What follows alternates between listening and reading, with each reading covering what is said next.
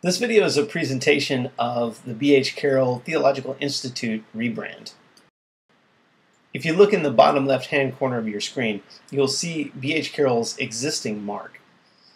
Legally, they own this logo, but what they don't own is the icon, at least not in the market share for this icon. Two of the big players that are already using something very similar are Expedia and Xbox.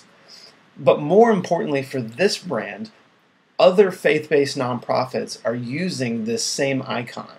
With that in mind, we boiled B.H. Carroll down to the very basic level, and we found that the one thing they truly own is the name B.H. Carroll.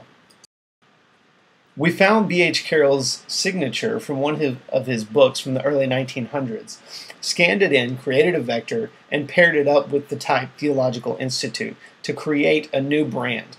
The idea behind this is that the school is already centered around the man B.H. Carroll and his legacy and his method of bringing theological education back to the local church. So we thought, why not bring the brand in line with that and center it around that idea as well?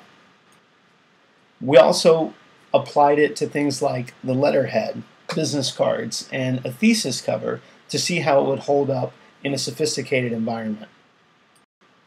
We looked to see what it would look like on a polo or a t-shirt. Can you wear this brand? Even though it's a signature, it's older, would it still work? And we feel that it holds up sort of in the same way that an Eddie Bauer type of signature would hold up on a shirt.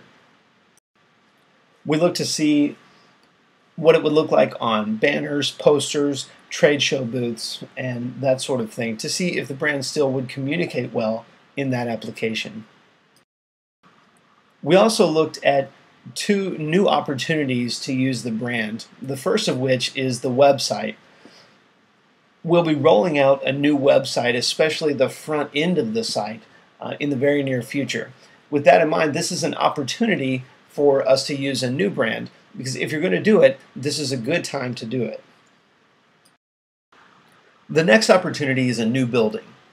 B.H. Carroll will be moving into a new facility in the new year. With that in mind, if you're going to rebrand, now is a good time to do it, because this building is a blank canvas. There will be no fee associated with taking down an old brand, only the fee of putting in a new brand, which is a fee that they would incur either way when moving into the new space.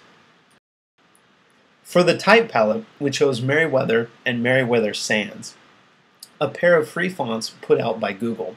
Now, we chose free fonts because this is a faith-based nonprofit and it's important to keep the cost low. So the great thing with these is that anyone on staff can download them for free and use them in any of their print media. But also because they're Google fonts, they're easy to plug in for any web developers that may be working on the project. Lastly, please feel free to be very open and honest with your comments. We look forward to seeing how we can improve based on your feedback. Thank you so much for listening.